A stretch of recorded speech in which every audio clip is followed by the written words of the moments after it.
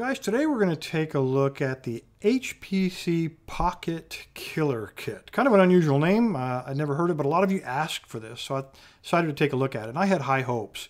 When I opened up the box, inside everything was wrapped up in this tissue paper. You know how like expensive leather wallets and those expensive pieces of clothing your wife brings home are wrapped up in that stuff? It gives you an idea that something valuable is inside. So I was pretty excited. Opened it up, saw what I thought was a leather case. Looks like genuine leather. Opened it up to look at the inside, and in fact, HPC got their logo, and it says genuine leather, but you know what? It didn't look like it. I'm a doubter.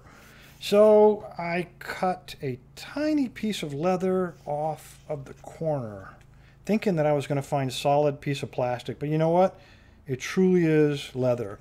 And what they've done is adhere some kind of felt on the inside to pad the case and to, I guess, make it so you won't scratch those picks. So pretty nice case, and yeah, it really is leather. When you take a look at the picks and some of the extra stuff, I think you realize that it really is not just a lockpick. It's not for pin tumblers. It is a car bypass / lockpick kit. A lot of these picks you're going to recognize because we use them for pin tumblers, but I think this truly is for a car kit. Let's start off with the tensioners. And for the tensioners, you got a little washer holding a spring steel shutter lock. So if you're going to pick locks on cars, you're definitely going to need one of these guys. And he's the perfect size and a lot of springiness in there, I got to say. You also get 3 tensioners. Now, I took a close look at these. I thought it was the large, medium, and the thin one. And I looked at these guys a little closer. In fact, I measured them. I used a micrometer, and these are identical thicknesses. If I can get that camera to cooperate. I don't know why they would give you the 2 of the thick ones. These measure 0.125 inches or 3.2 millimeters in thickness. The only difference is one of them is almost exactly 1 inch longer than the other one. That's the only difference. No medium thickness, but you do get the thin one, and that measures 0.095 inches or 2.5 millimeters in thickness. Again, no medium tensioner. Maybe you don't need it on cars. I really don't know. In terms of picks, you actually get 10 picks. You get 4 with these sandwiched handles. Let's take a look at those. These are, I got to say, these are pretty hefty. They are steel handles that have steel rivets on them, and they are stamped with the HPC logo on both sides. Pretty well done. These are thicker than we're used to, which adds a substantial amount of heft to these. So when you hold these, it gives you a feeling of confidence. But they are just made out of spring steel. It's 20,000th of an inch, and they are not finished. They are tumbled, but they're not finished. If you look closely, you can see some grinding marks, and almost all of these picks. Now they do clean right up. I cleaned up this next one.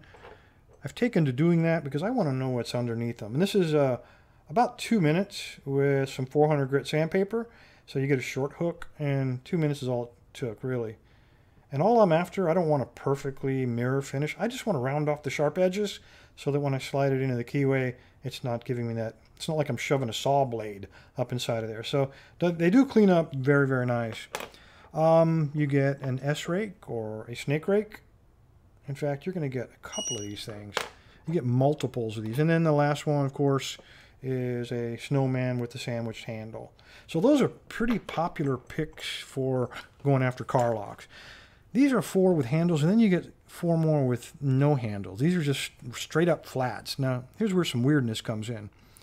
You get 2 half diamonds. Now, you already got 1 here, but now you got 2 more, but without handles on them. You have a short hook here. You also get a short hook with no handle. And then you get an S-rake or snake rake, just like that one. Same thickness, same everything, but with no handles. You don't get another snowman. Again, I can't explain it. I didn't design the kit. And then the last 2 picks are these 2. You guys have seen these before. These also are the same thickness, same 20,000th. On one end, you have the double ender. It is a half diamond. And on the other end is another pick. And this would be kind of like the W rake for those kinetic attacks. I don't know how effective that would be on a car, but that's what you got. You got 2 of these. So in case you break one, I guess you got an extra. You've also got 2 extractors. A lot of times you get called out. People have broken their keys off in their car. So that's one job where you're probably going to need an extractor of some kind. This is the typical giant harpoon. You guys have seen this before. This one's a little thicker. This one is 22 thousandths of an inch thick. Nice sharp barb, and definitely we're getting those double-sided keyways on cars. Another one you don't see very often. This is kind of it looks like a saw blade. In fact, if you look at the top of it, you can see those teeth are offset. So it probably really started out life as a saw blade. They put it inside of this brass tube. They smashed it down right there. And now it's nice and secure in there. You can use that to pull your keys out as well. I've never used one like that, but probably would be effective. It is hardened steel after all, so why not? All right, those are the things that you can use for pin tumblers. And the real unique stuff is right here. Now, a lot of you guys have gun cleaning kits, and you have these threaded rods on them. These are all segmented. You just screw them into one another. This thing stretches out to about 1 meter long, and on the end of it, you can screw one of 3 tips. Let me show you the one that I don't know what it goes to first. Oh, this little guy fell off. This is one of the tips. I don't know if this is some type of special unlock slot on some cars or to twist some kind of activator inside of the car door. I really don't know. I'm not a car door kind of guy, but when you get to the last rod, it just screws right on there, and there you go. You can put that tip on. If you don't want to use that tip, you got a couple others to play with, and this one I actually do like. Screws on. You got 1 meter long. On the end of it, you slide it in the car door, either from the top, and then you use this to work it in and pull the doorknob and twist it, and you can pop open the door handle, or you can go in from the side and do the same thing, or from the top, the back of the window, and slide it open that way, again with the twisting action. So pretty cool. And then the last one you guys have seen before, it's exactly like a Slim Jim, except it threads onto this rod. It does exactly the same thing. It releases the locking rods inside of the door. So very cool being able to do that. This is a unique tool. I've never seen this sold segmented like this, and I went looking. I couldn't find it. They call it the Pocket Killer Slim Jim. It's only offered as part of this kit, apparently. So that explains why they're able to charge kind of a premium, more than kind of, quite a bit of premium. This kit, I found it, as I said, online in several different places. I should have went shopping and done a little better job.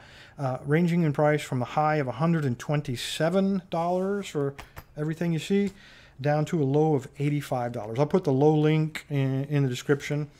If you absolutely have to have this collapsible kit, this collapsible mini killer Slim Jim, this is really the only place you're going to be able to get it.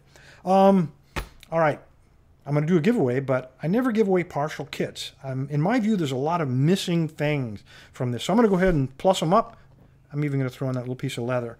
All right, first of all, we need a deep hook and we need a medium hook. So deep hook, I'm going to throw in this guy. I have an extra Southord Mech Steel. It is a DeForest diamond. Throw that guy in. I'm also going to throw in a Mech Steel short hook, 25 thousandth. So pretty tough stuff. I'm also going to throw in the W. This is a true W with the reinforced under the last one. It's also Southord Max Steel, or South Max. Very tough stuff, and it'll be a lot better than trying to use one of these thin spring steel things. And then the last one, because they didn't give you a snowman here, I'm going to go ahead and throw in a Max Steel snowman and his brother, the ball. So throw all those are Max Steel from Southord. I got to looking, and you really don't have, you have one rake, and that would be that snake rake. So I think there's definite shortage there. I have an extra Mad Bob's in 25 thousandth. Beautiful. This comes pre-finished from Mad Bob's. Again, it's an extra, but I'm going to add that to this kit. And then you need a thin Bogota. So this is a Peterson Bogey in 18 thousandth, as shown by the purple handle. And the last pick I'm going to throw in is a true medium hook, a Peterson Reach in 15 thousandth. That's why it's got that blue handle. All right. That's not all, guys. Got one more item I'm going to throw in. I'm going to throw in a full link. This is from Sparrows, but this is a true Slim Jim, very tough, made out of stainless steel. The bad side is this will not fit in this kit, but everything else will. This is going to have to be carried, I guess, in your backpack, or I don't know. Your problem, not mine. Anyway, fellas, you want to win all this stuff. All you got to do, you know what to do. Go to that website. Register to win. Next Saturday, I will have a drawing, and the lucky winner will get everything that you see here. Anyway, fellas, thanks for your time. Stay safe. Stay legal.